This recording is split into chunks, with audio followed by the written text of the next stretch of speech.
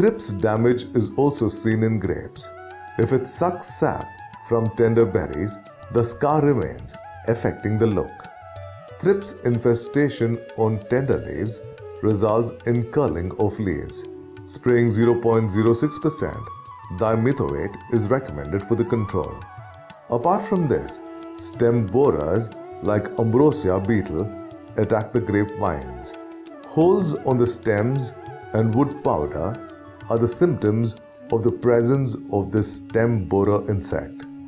Vines turn yellowish and dry if the infestation is severe. But the vine takes 15 to 20 months to die. To avoid stem borer, remove loose barks and keep the garden clean.